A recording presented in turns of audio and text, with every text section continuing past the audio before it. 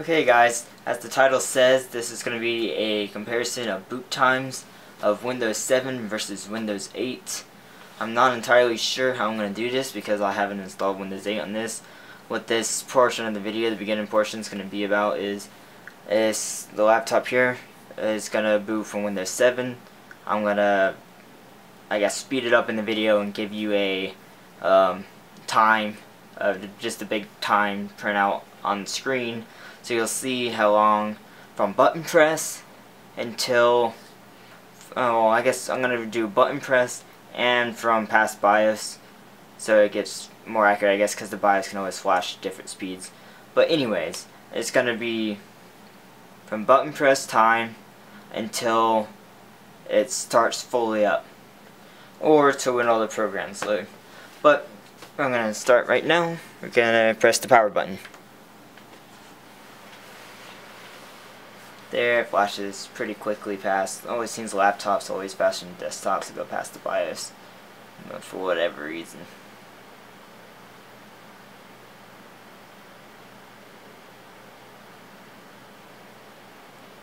In this case, well, I guess not. But before I speed up the video, or I might not speed it up at all actually, this computer has a hybrid drive, the Seagate 500GB hybrid drive in it, so it's not just a normal hard drive. Unfortunately, it kind of affects the test. I mean, the hard drive you can say is equivalent about of a Velociraptor, maybe, a desktop, I guess. But the hybrid portion, the SSD portion of this drive, really helps some boot times versus a standard mechanical drive. I mean, it's not fast, super fast, but as you can see, it's not super slow either. So it gets to that, and however the time will be posted up, show you how fast of each time, and see I'm also going to show you down here, which is what I was trying to explain before, in the bottom left corner right there, it's the program called Soluto, and it shows me the programs I have running right now. It'll show me how long it takes to boot up all my normal startup programs and everything right here. Everything to get up. I have Bootup, if you don't know what it is a really good program. You can delay applications, like you want application startup, but you don't need it for like another 15-30 minutes or more after you start up your computer. You can click delay with Soluto, and it will start those apps up eventually, just not right away, so you can get to your most used applications first, which is very useful, and it does work. This is 1 minute and 8 seconds boot time to Soluto. That's what it says right there. So according to Soluto, once that's done, it's pretty much fully booted, and you can do whatever you want like normal. But that's what I'm going to do. I'm going to be upgrading this tomorrow, and I'm going to just cut through, and after this, whenever I do, you'll obviously know. And I'll have Windows 8 unless something goes wrong with it. Hopefully not. But I'm going to get Windows 8 installed on this tomorrow, and I'll skip on to that now. Okay, I now have Windows 8 installed. I had no issues and everything else, and I'm just going to turn it on and show you the times afterwards and see on the same hard drive, do you actually get a faster boot time with Windows 8. Like I was saying before, for the BIOS, I guess I felt like my laptop was fast, but I guess not. I think it's about 20 seconds to get past the BIOS from button press, or something like that.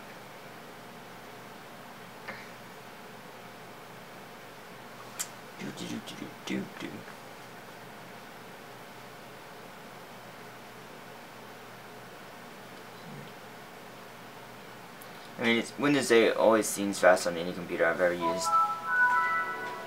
And that seemed faster. I'm gonna go just to desktop. I'm not sure if Soluto is gonna pop up on this or not. The thing with Windows 8, the only thing I've really noticed, like when you start it up or you go to sleep, sleeps faster for sure, and stuff like that, is it's the wireless won't connect right away for some reason, or won't connect at all. Like, it could be just it interacting with my school's network, but doesn't seem to want to connect right away, even though it hasn't. I have to put in authentication.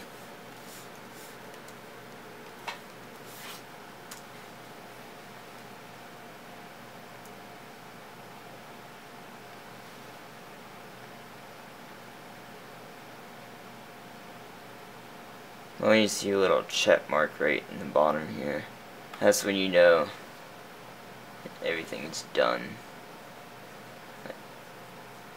Yep, there it is. Started making a check mark.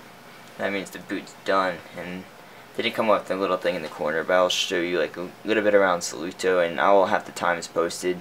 I'll do that all for you. Like I said, view PC, and it's pretty cool because free accounts can have up to 5 PCs. I'll probably make a separate video on this one day. But I have my acrylic, the one, and my laptop. I had a computer I just reinstalled like a couple weeks before this one, so it doesn't have it on there yet.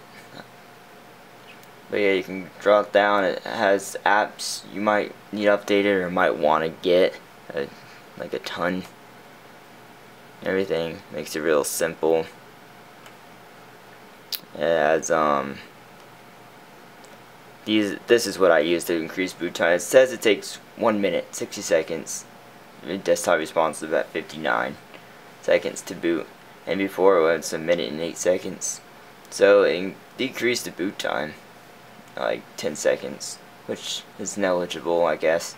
I guess it matters more. I think once you get to the desktop, it does respond quicker.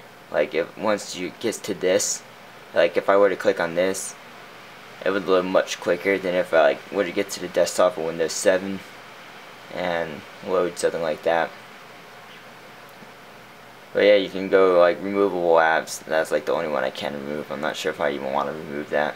So it shows you like what time you could save. I've saved apparently 1 minute and 52 seconds off my boot time, which probably not quite that much, but it's a considerable amount quicker than if I had all this extra stuff running. Like I have some of it just stops, and I have like all this stuff right here delayed. It's like supposed to be delayed, even though that glitched. And then so I have to run our print spooler and NVIDIA driver helper, Power DV stuff, Logitech webcam software, stuff I want to start up, but like not right away because I don't really ever use it that often. Even though this I do, so I want that to start up. And you can just click return to boot, and it should return it. Something like that. Just close out, saves it. There's a whole bunch of cool stuff with that. I'm like a video separate someday. But yeah, seems like Windows 8's faster. I'll, like I said, have the numbers posted off to the side or something in this area if it's not already there. Yeah, thanks for watching, guys. If you have any questions about what I've done, hopefully this is a more fair test than my last boot time comparison between a regular hard drive and SSD in your opinion. But yeah, if you have any questions, please comment below.